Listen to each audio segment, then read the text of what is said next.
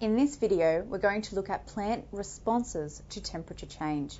Plants must also maintain a constant internal environment just like animals.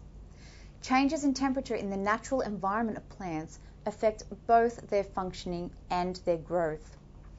Maintenance of a relatively stable internal environment is just as important for plant metabolism as it is for animals. And for plants, they have many more factors that comes into play because plants cannot move.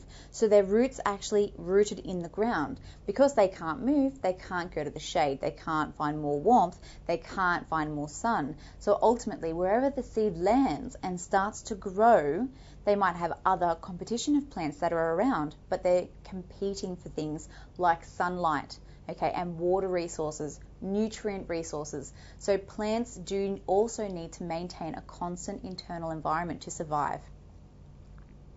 Plants respond to changes in light, water availability, and temperature. Like I said, with light, when the sun comes in, all plants need some form of light.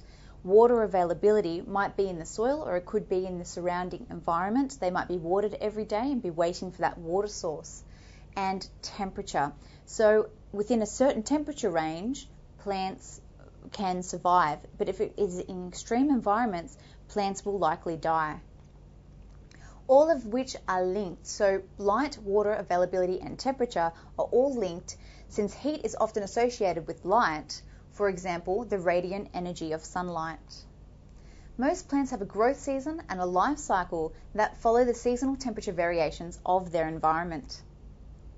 Low availability of water may also be associated with very cold temperatures, since frozen water, ice and snow is not available for the use by plants. That's the same as any organism, including humans. If you're in a cold environment like the snow, and if you do not have water, eating the snow will not help. It's the same with plants. Eating the snow or consuming the snow is not going to be a water source for them because your body is actually working hard and the plant needs to work hard to make it into water. You need to heat that snow up, turn it into water before you consume it, and that is how your body and plants will actually absorb the water. Temperatures above 40 degrees may cause damage to the proteins, and those above 75 degrees to chlorophyll pigment within the plant. Now, desert plants can withstand a lot higher temperatures than alpine plants, for example, and desert plants like cacti can survive within a higher temperature range of 40 degrees Celsius. Since plants cannot move into the shade, they tend to have a stronger physiological and structural adaptations. We're going to be looking at both structural and physiological adaptations now. So a structural adaptation here, reflective leaf surfaces that reduce the amount of radiation absorbed can help keep a plant cool in hot conditions. In this plant here, you can actually see that it's shiny and its leaf is waxy. So go into your environment, maybe at home, and find your leaves. If it is like a shiny or waxy or even a thicker leaf, it's more protected from the sun. If it has no waxy surface on it at all, and if it's like a soft, it will not be able to withstand really extreme temperatures. So leaves might be light in color so that they can reflect light. They can be deep in color to absorb light.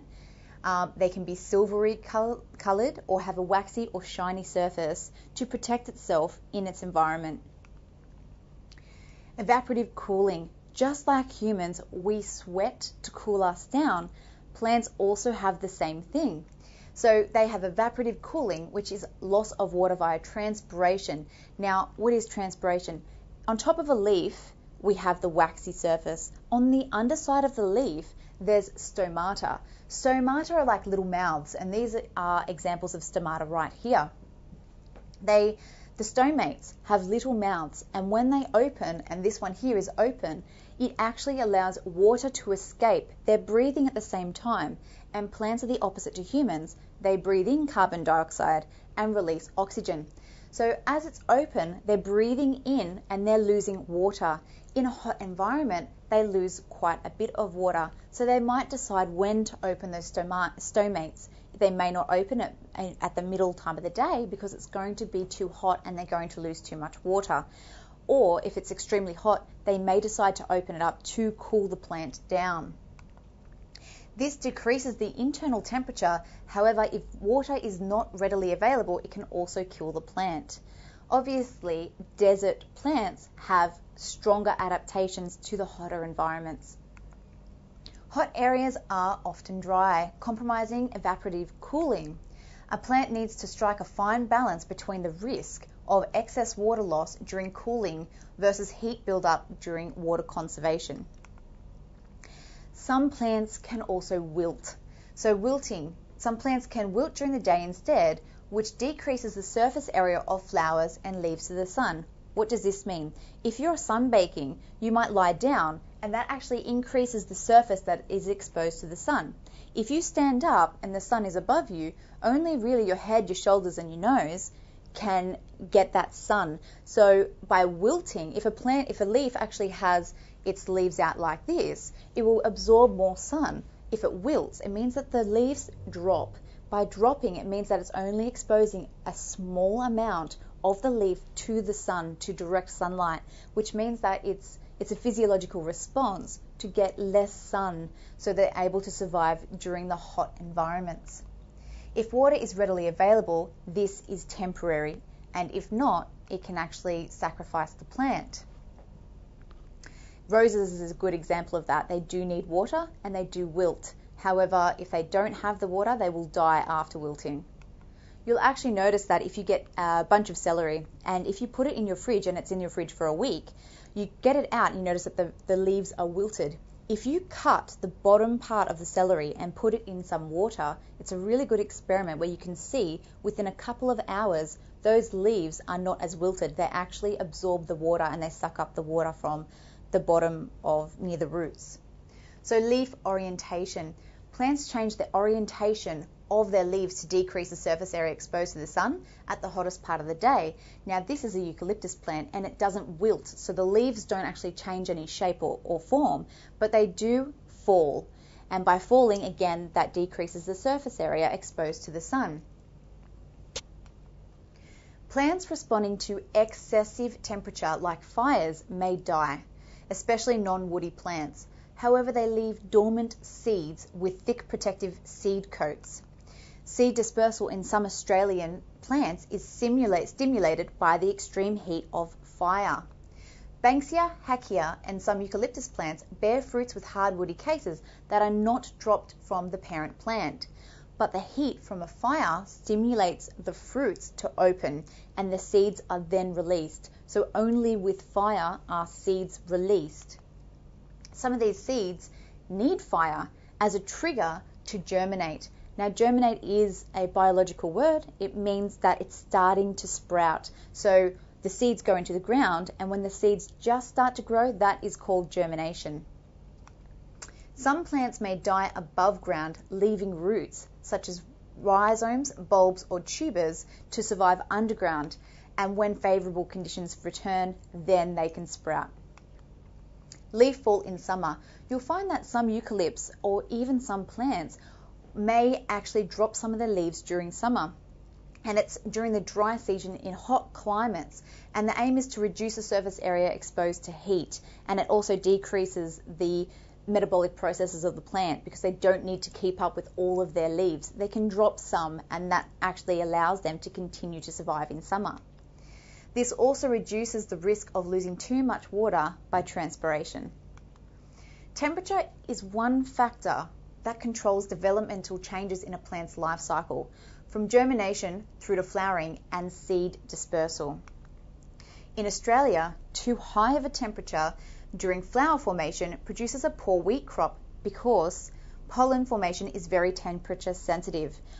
When the first Australians started to bring wheat to Australia, we actually got the wheat crop from England. The problem with this is that wheat had a different adaptation. In England, they have a cold, wet environment, and it's constantly cold and wet.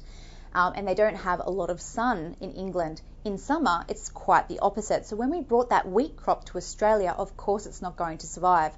The crop that did survive was the crop that actually came from a hotter environment.